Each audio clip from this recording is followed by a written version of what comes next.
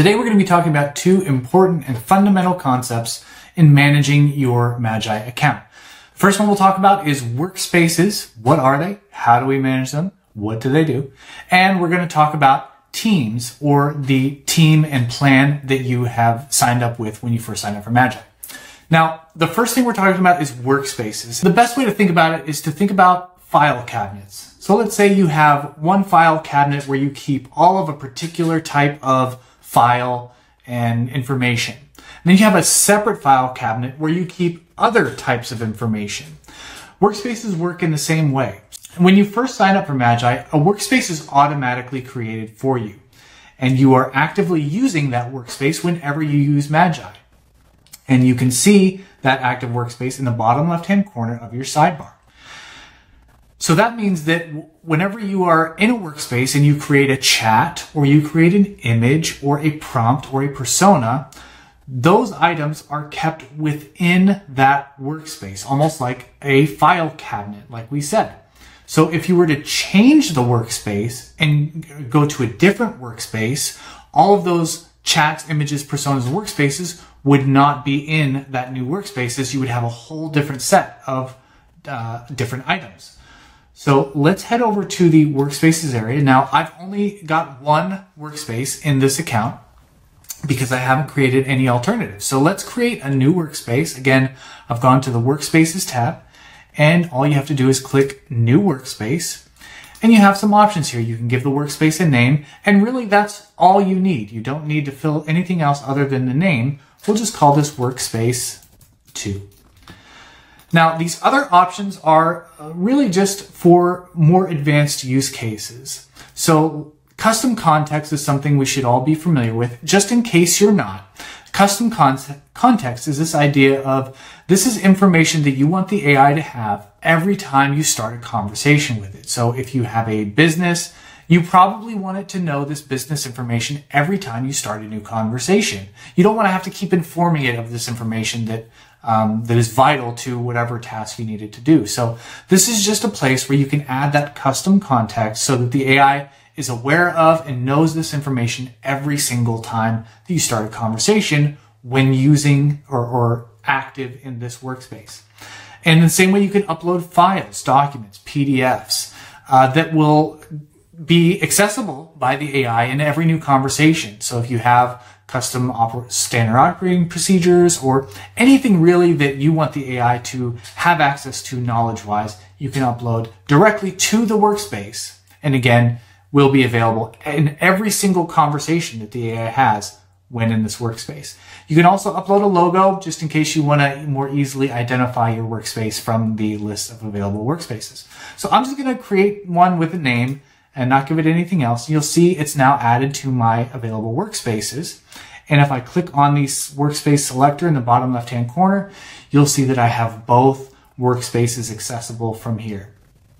Now, just again to kind of demonstrate what the purpose of this is, you'll notice I'm currently in Dustin's workspace, and I can see the chats that I've created for that workspace.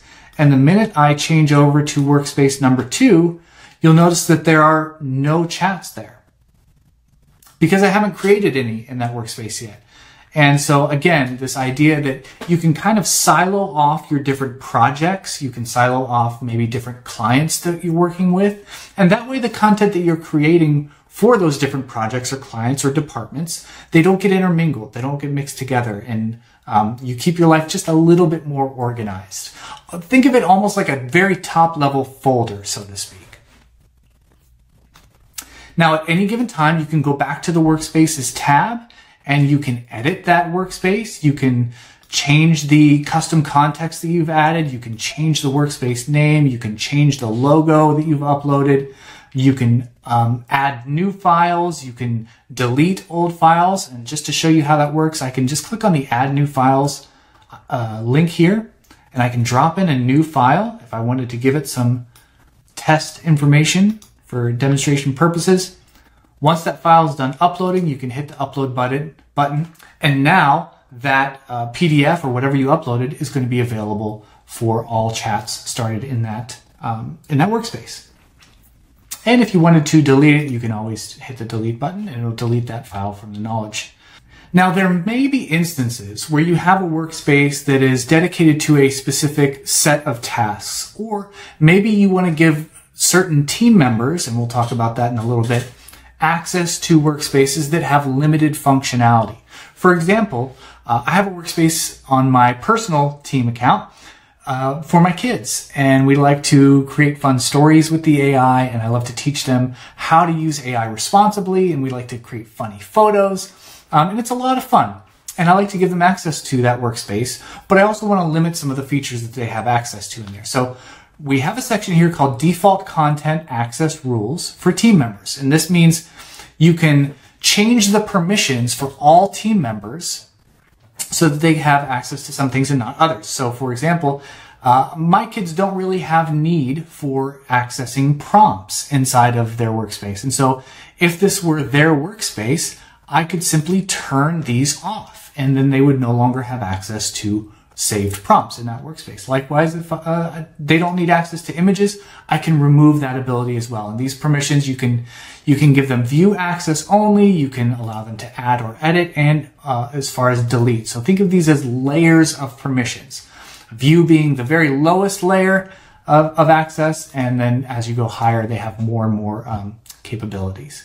And so you can kind of control that for all team members. Now, what if you wanted to have specific permissions for only a specific user or a set of users? Well, this is where the content access rule exceptions come in. You can create a new access rule that will apply only to certain users. So let's say you wanted a certain user to be able to only view images. So you would select the type of content from the list, images in this case, and decide what level of permissions you want to give them. And let's say I only wanted them to be able to view, but not add or edit or delete. And then I would select that user I want that rule to apply to, and I can hit save. And so now you see I have a content access rule exception. So this person is an exception to the rule, and or the users who are in that group. So you can see that they have the type of rule it relates to is for images, and the permissions they have is view, and the users it applies to is Bruce in this case, and the last date is modified. So you can go in and you can edit that rule again, you can delete that rule, and it's all done from right here in the Workspaces edit view. Always save the workspace just in case, and if you ever need to delete a workspace, you can do that right from here as well. You can also use the delete icon right here also. Before I talk about that though, you can also share workspaces with team members. Again, we'll talk a little bit more about team members later, but if you wanted to give a user access to a workspace, you can do that. Again, workspaces by default, they're private by default. So any users that are on your team will not have access to a workspace unless you give it to them. So if I were to create a workspace 3 here and save it, you'll see that currently no users have access to that workspace, but I can easily grant it to them if I like, and along with whatever permissions that I want to give them. Now, when deleting a workspace, you'll notice that you get a pop-up here that gives you some options, because if you delete a workspace, you need to do something with all the content that you created in that workspace. So where are all those chats and images going to go if you delete that workspace? They need to go somewhere. So you'll be able to choose which workspace you want to send all of that content to so that they now have a new place to live. Once you've selected the workspace you want to migrate that content to, you can click delete workspace, and all of that content will be automatically migrated in the background, and that old workspace will be deleted. And again, switching between workspaces is as simple as hitting the button and selecting the workspace you want to change over to. Now, let's talk about teams. Just like workspaces, when you sign up for Magai, a team is automatically created for you. And the team is actually the entity that your plan is attached to. So whatever plan you selected, that team is now associated with that plan, and the team then has access to whatever those plan limitations are. So I'm going to head over to the Teams page, and here we can see a little bit more about this team that was created for us. So by default, it will have given you a team name, and you as the team owner can click to edit that team name however you want and hit save the changes. You can name that team as you like. And below that, you'll be able to invite new members. So if you wanted to invite somebody to your team, if you're on a professional plan or above, If you're on a personal plus plan, you won't have the ability to add team members because it's only a solo user plan. But all the other plans do allow you to add a number of users, and you can do that just by typing their email address and clicking the Send Invite button. Once you click that Send Invite button, you'll have a few more options to sort of customize this invite to that team member. Now, the first thing you'll see here is you can allow them to create their own workspaces, allow workspace creation. If you want them to be able to create their own workspaces, you can check that box and give them that ability. Otherwise, if you don't want them to create workspaces, you just want to limit them to the workspaces you create as the team owner, make sure that that box is unchecked. And then you can decide which workspaces they will have access to when they accept your invite. And so just select the workspace that you want them to have access to, and or use the Select All button if you want to select all workspaces, and then you can kind of uncheck them if you need to. Now, the last thing that is completely optional here is if you want to limit them to a number of words per month. So since all plans have a limited number of words they have in a given month, you can limit that user to however many words you want. So if you only wanted to give them 10,000 words per month, you can set that up right from here. If you don't add any value to the list, then they're just going to have unlimited use just like you do. Once you're ready, you can hit Send Invite. And what's going to happen now is that user is going to get an invitation email. And in that email, they'll have a button that they can click to accept that invite. If they've never created a Magai team before, it's Magai account before, it's very easy. All they have to do is add their first name, their last name, and create a password, and then they'll log in right to your team and be able to get to work. If they already have a Magai account, they'll simply need to log in and accept that invite. And if for whatever reason they're not getting the email because maybe it was caught in the spam or junk folder, you can actually copy the invite link by clicking the little link icon next to their pending invite team member listing here. You can send that link to them, and they can use that link to accept your invitation. And if for whatever reason you want to remove that invite, you can click the delete button and remove that invite, and they won't be able to join your team.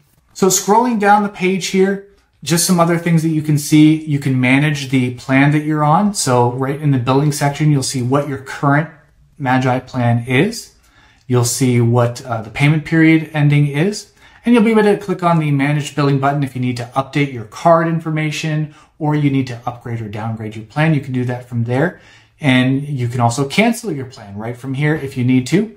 And lastly, the Change Plan section just gives you a visual of all the different plans that are available. If you need to upgrade or downgrade, you can change this slider to adjust how many words you need in a given month and see the plans that fit your needs. You'll also be able to upgrade or downgrade as needed. So you'll be able to see which plan is your current plan and which options are available to upgrade and downgrade. You can also toggle between monthly and yearly to see if maybe you want to upgrade to a yearly plan and save a little extra money by paying for the full year in advance. Now, just to give you an idea of what your team members will see when they log in, they will be able to access your team page, but they won't see any of the other options. All they'll be able to see from that page is who the other team members are. They won't be able to edit any of the settings or change your billing or any of that, or any of the permissions. Once that team member has accepted your invite, you'll see them here on the list, and you'll be able to see what usage limit you've set to them, if any, what their current amount of usage is, and whether or not they're allowed to create workspaces, and you can always change that at any time, turn that on or off.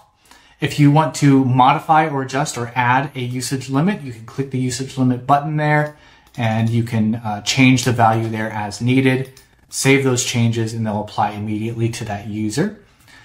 In the top left corner, just also wanted to point out that you can see how many total members you've invited out of the number that your plan allows. And so this account that I'm on here allows a total of 5 users. So you can see that I've currently added 2 out of the 5 allowed users. Once I've added 5 total users, including myself, I won't be able to add any more users unless I upgrade my plan. Now, lastly, I wanted to go over usage. And if you click on the usage page over here in the left in the sidebar, you'll get a breakdown of how many words you've currently used from your monthly allocated usage. You'll get a little percentage bar here indicating how much, and then a percentage number down in the bottom left corner, and then how many total words you have according to your plan. You'll also get an idea of how many days are left in your plan cycle, so you know when that plan will reset and you'll get a fresh batch of new word usage for the month. Now, what happens if you actually hit that word usage in a given month? Are you locked out for the rest of the month? Do you have to wait a full 15 days or however many days into your plan resets? No, we're not like some of those other companies that will force you to wait and have to stop working until that reset happens. We give you a couple of different options where you can continue working seamlessly without having to wait. The first option obviously is to upgrade your plan. Now, simply by subscribing to a higher level plan, you'll get prorated and get that new monthly word usage added immediately to your plan so you can continue working. And of course, you can downgrade at any time after that next billing cycle. However, if you just need a simple little boost in words, you can hit the top up button. The top up button gives you access to the ability to add $5, $10, or $20 worth of word usage in a quick and simple payment.